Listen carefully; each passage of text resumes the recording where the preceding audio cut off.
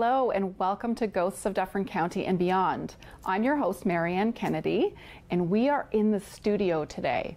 So we have a really exciting show ahead of us, and I just know you're going to love it. To start with, we're going to be welcoming two psychic mediums, other than myself, to share with us their journey into the spirit world and their eventual professional practices. And the second part of our show, we're going to be welcoming a guest to sit here and have a live mediumship reading with me. For those of you who don't know, mediumship is the process of communicating with loved ones who have crossed over. For me, one of the questions I'm asked most often is how I became a medium. And most people are usually pretty surprised to hear that I wasn't born a medium. I didn't grow up with mediumistic abilities or psychic abilities, nothing that I'm aware of anyway. I was the youngest of 4 kids, and for all observational purposes, I was very quiet and kept to myself. Didn't speak very much, other than when being spoken to, which is probably a generational thing. But there are a couple of trains of thought around backgrounds or where you have to come from to actually be a medium, and there are some philosophies that speak to the idea of needing to be born with the ability or with the talent.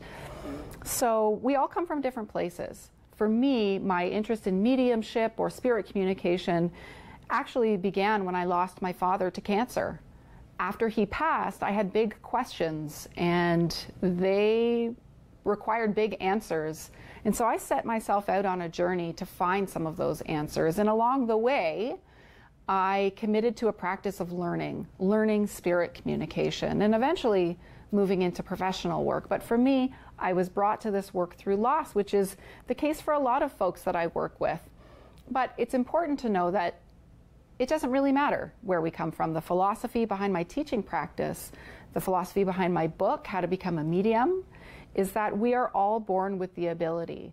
For some of us, we're aware of that ability really early on in life. And for others, it's a conscious choice to learn to make the connection. So for those of you at home that feel called or connected to the idea about learning about the formless or mediumship or spirit communication in some way, what I want to say to you is this: it doesn't matter if up until this point you've had any experiences that suggest to you it's possible. What I want to say to you is that my years of mentorship and training of other mediums, and also my own personal experiences, is that it really is one choice away for you. So welcoming to the show now, we have Tina Hinsberger of Moonstone Medium right here in Orangeville, and we have Leanne Scheinhutta of Reiki Healing Orangeville, again right here in Orangeville. Both of them are psychic mediums and also Reiki masters. So welcome to the show, both of you. Thank you. You're welcome. Tina, let's start with you. Can you tell our viewers a little bit about your practice, but also what brought you to the spiritual journey? Absolutely. Thank you, Marianne. My practice consists of doing mediumship readings, doing intuitive readings as well, and Reiki sessions. My journey, I've always been fascinated with connecting with spirit since I was a child. I've always wanted to connect with spirit. I recall being very frustrated that I didn't have experiences. I was drawn to other people who shared experiences with me, and connected in friendship with people along the way who did have experiences, and really wanted those experiences for myself as well. As I got older and moved into adulthood, I put that desire to one side for a very long period of time. It was always in the background, but I kept it to one side. I went into a helping profession, so I was helping others in my profession. And it wasn't until 2008 when my world got rocked. My youngest brother, with whom I was very, very close, suddenly passed. And it was a very tragic passing. I always said that we were two sides of the same coin. We were extremely close, and it was then that it really transformed me to the point where I took a really good hard look at where I was in my life and where I wanted to be. And then my father passed 5 years later, a very different passing. He was so ready to go. He was 94, had lived a beautiful long life. And after his passing, I sought out some guidance, wanted to connect with him, wanted to connect with both of them in spirit. And I started looking for courses or workshops that would assist me in doing that. And when I did find them, it took a long time before really the stars aligned, and I was actually able to attend one of those. So being able to put aside some of the other things I was doing in my life to be able to do that. And my initial goal was only to connect with my loved ones. That was where I wanted to be. That's what I wanted to do. And as soon as I started doing practice readings for others, when I was sitting in these courses and workshops, when I was sitting in mediumship circles, I loved that aspect. I loved being able to give others peace, to give others messages, to allow them to really start to move forward on their healing journey. That became first and foremost in my mind, and the connection with my own loved ones was really just an added bonus at that point. Yeah, we have a very similar story in terms of our journey into mediumship. Was initially brought or spurred out of loss. And the initial intent was to connect with your own spirit people. And eventually that became broader. It became a bigger level of service. And that's what I've always found with students I've worked with, is that most, not all, but most come with the agenda to make contact with their own people.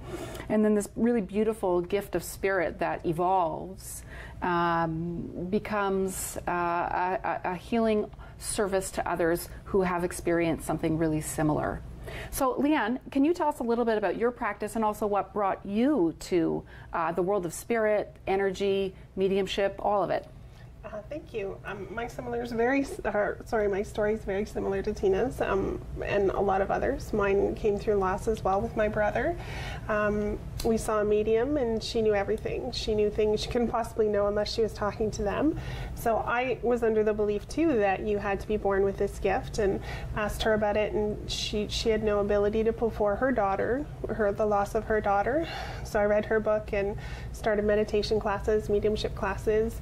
That led me into Reiki certification, and I absolutely fell in love with Reiki. So I opened up the business for Reiki, and then clients started having their loved ones come through as I was giving a Reiki session.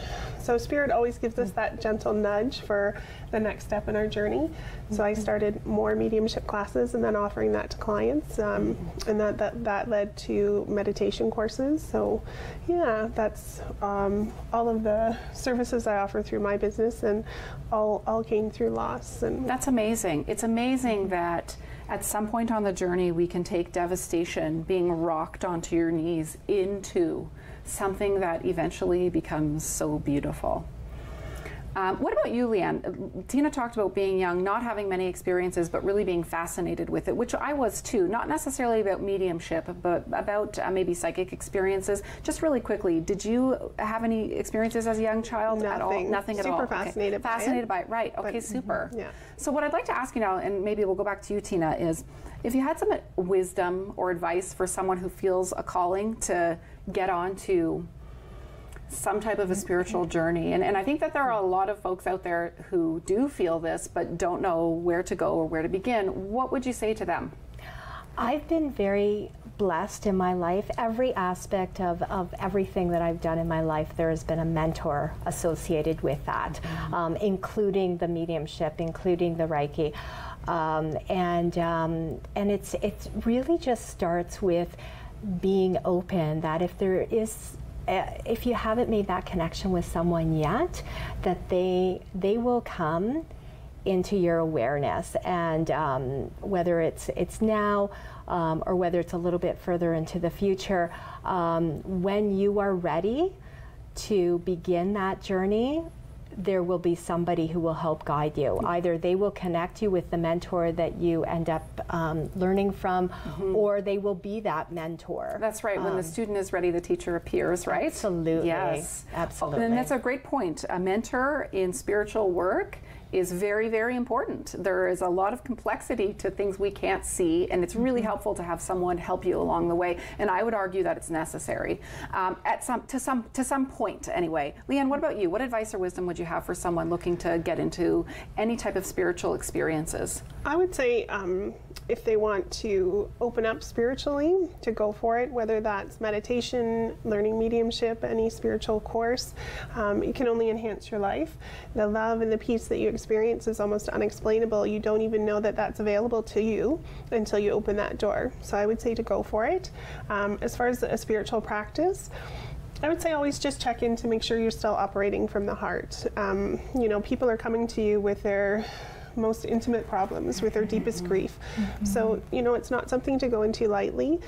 Definitely make sure you're being in service to others and always operating from a place of love and respect. Yes, it's so beautiful and so important in my work in teaching at the School of Mediumship and Spiritual Studies. Personal development is a huge part of the curriculum that I teach because we are, in fact, working with others who are often in their most vulnerable state, and working from heart center, working from an ethical place, working from a space of sort of verified ability is really important if we are to become a professional in this work. And so I think that it speaks to, when I listen to both of you speak, I think your stories, your wisdom that you have to share, speaks to your commitment to self-development and personal development along the way, so that you can become the clearest channel necessary for the folks that you help along with your practices. So if you could let us know, Tina, where can we find out more information about you and your practice? So I have a website. It's www.moonstonemedium.com. I'm also on Facebook. So I have a Facebook page, and I have a Twitter page too. So okay, any of those ways you can reach me. Wonderful, thank you. Leanne? Same Facebook, website www.reikihealingorangeville.com. I also am blessed to work with Marianne out of the School of Mediumship and Spiritual Studies. All of my classes are offered there in Hillsburg, and Facebook, Reiki Healing Orangeville. Wonderful. Thank you both for being here. We're going to take a little bit of a break, and we're going to come back. And when we come back, we'll have a new person sitting with us, and we're going to experience a live on-air mediumship reading. See you after the break.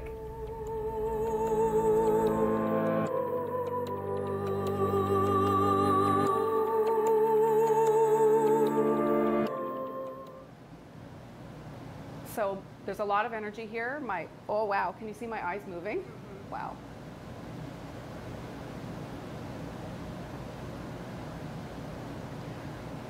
This feels like a little bit of a grumbly energy.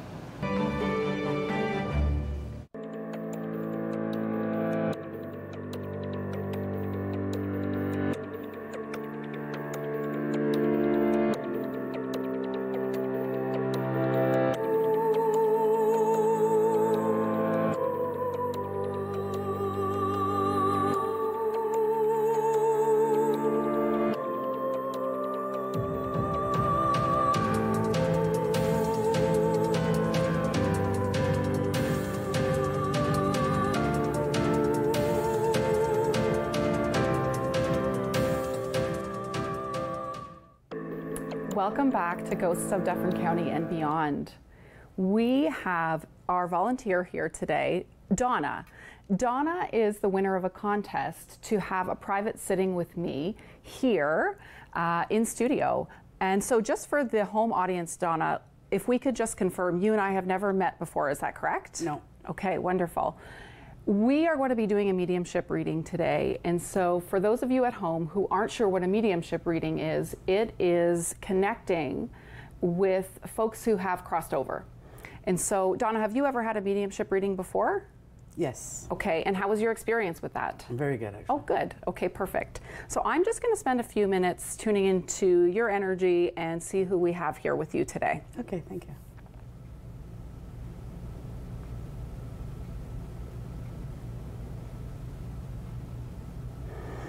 Okay, so these folks did in fact step forward a few minutes before we started filming today. So I'm going to start with this. I do have two males coming forward. One is definitely an older generation. Older generation to you feels like a paternal energy. And he comes forward with a younger male energy. I definitely am not talking about a child in terms of, adolescent, a bit older than that. Definitely people would say he would have passed before his time, gone too soon. Does that make sense to you? Yes. Okay. So I'm just going to see which one's coming forward more strongly so that I can connect with the one that really wants to get my attention today. So just a minute for that.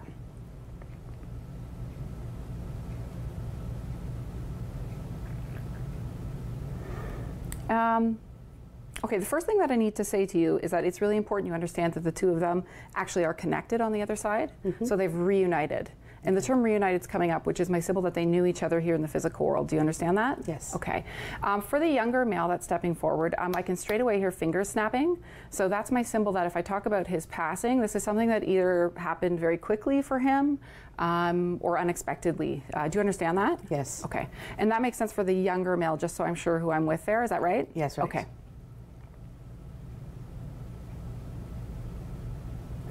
He is coming in below you generationally. So for me, that's either going to be like a son, a nephew, like a best friend's child. Do you understand that? Yes. Okay.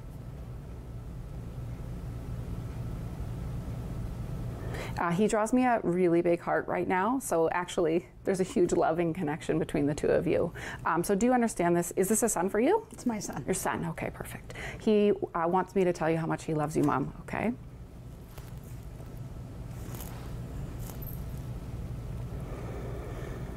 I'm not going to spend long on this, but I do want to say to you that just in terms of his passing, he just had my body feel like, I'm not sure if this is a fall or like an impact, but I feel like I just got a jolt in my body. Does that make any sense to you? Yes, it does. Okay. And it's important that he says to you about that, actually, even just before that, pardon me, they're always, the ones dictating this process. He actually wants me to talk about this question mark first. So he shows me a question mark. This is my symbol that at the time of his passing, not everything was clear or evident. There were some questions around the occurrence or what has gone on there. And he's also showing me lights, which is my symbol that there would have been some level of like either police or like investigative involvement. Do you understand that? Yes. Okay.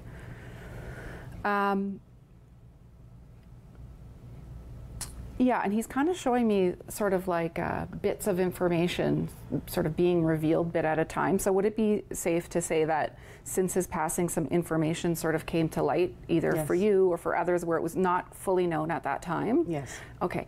And the other thing that he wanted me to say to you is that it's important, and I hope you understand this from what you do know, that his passing or his transition was basically like immediate for him, because he's talking about no suffering to me. Yes. Okay. Is that true to what you know? Yeah, I know that. Okay.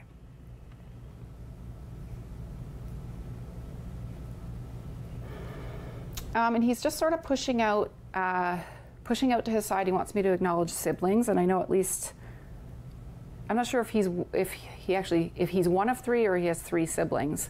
Does that make sense in some way for you? Yes, 3 siblings. Okay, perfect.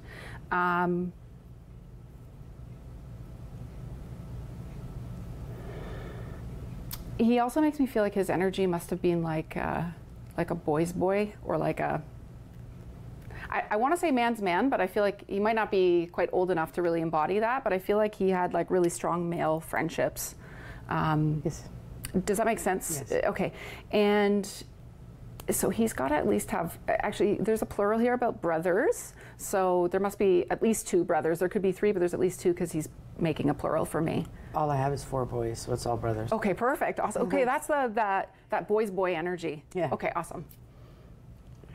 And really close relationship. And I need to, with his brothers he's talking about, including now, I need to tell you that. So he is like very present in their lives. In a big way, even though he might not have been one to share a lot of wisdom with them when he was here necessarily, but he is doing that now, and he wants to say that he's like watching out for them. And I also feel like, okay, so where's he going with that? He's talking about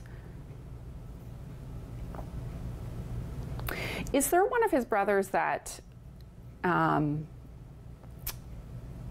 don't know, he's talking about like an injury. Is there a brother that has like injured himself in a, I don't know, in a way that is more than just like, you know, stubbing a toe or spraining an ankle? Yeah. Okay.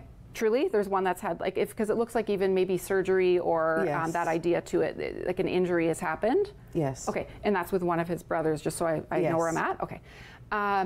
Because he wants to say that he was, actually, can I just verify that there was a surgery? Because he's talking to me about Yes. being there in the hospital when his brother was having surgery. Yes. But in spirit. Follow me? Yes. Okay, good. I don't know if you could let his brother know that his brother was there for him, supporting him from the other side when his brother was in surgery. Okay? Yep. Okay.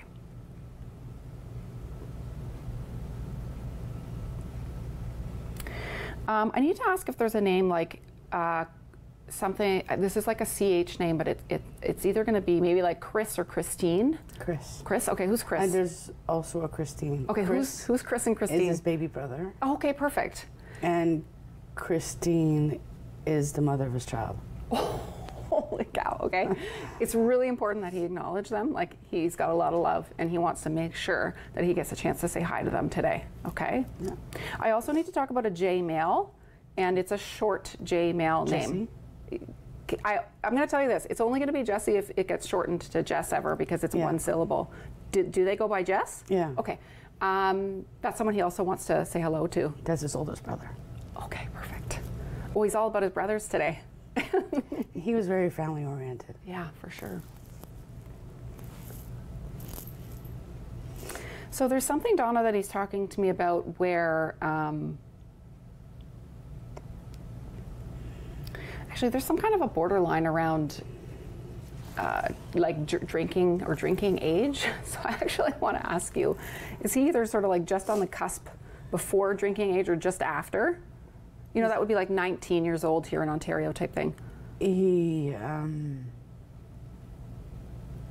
was 18 and a half. Oh, okay, perfect. Yeah, okay, there's some kind of a border thing here happening. Because I'm going to explain to you what he's saying to me about it, is that before sort of like a legal ability to maybe have a couple of beers type thing, he tells me that he did even beforehand. Is that right? Yeah, that's right. Okay, awesome.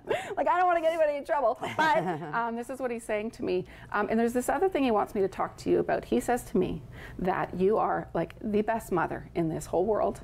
And don't you ever doubt that for a minute. Because I feel like, you said you have all boys, right? Yeah. There's nothing in this world that you would never do for them. You would do absolutely everything and anything, and you always have. Because he says to me that in addition to his brothers, you were the person that he could count on for anything. Yeah. You know, even when you were a little ticked at him about a couple of choices that he made, he's talking to me about, he always knew you loved him and you'd always be there for him.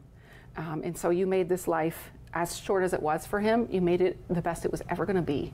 And he wants to thank you for that. Thank you, Joe.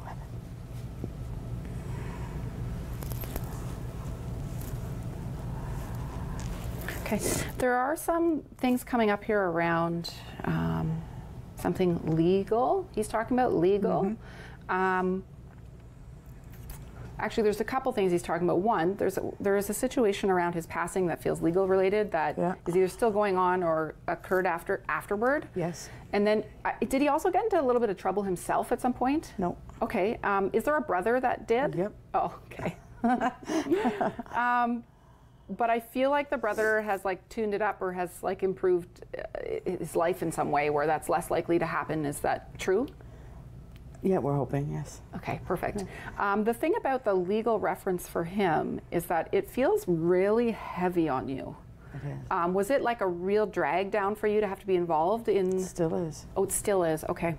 Because there's a message for you that he has about that.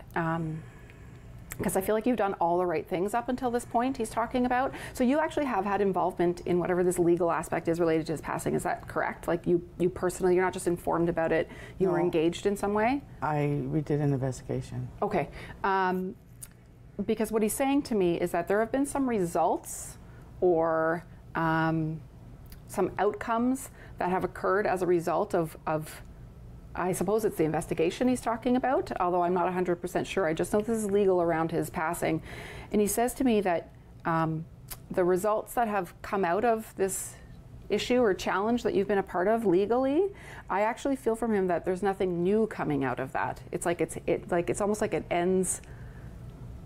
It's sort of like the end of a road he's showing me. Yeah. I don't know fully what that means, but do you understand what he is saying there? I do. I feel like you've done everything you need to do up until this point. There have been some kind of, I don't know if results or information is what has come out, but what he's saying to me is like, I feel like the likelihood of that even continuing in some direction is like very unlikely. No, I know. Okay, so his message to you around it is to sort of like bit by bit try to release parts of your heart that are invested in whatever this road or sort of process is, because I feel like you could stay really attached to it, but it feels like very, very little more comes out of it. So he's like bit by bit. So don't do it all at once. I don't know what that means. He's saying bit by bit. Okay? Okay. All right.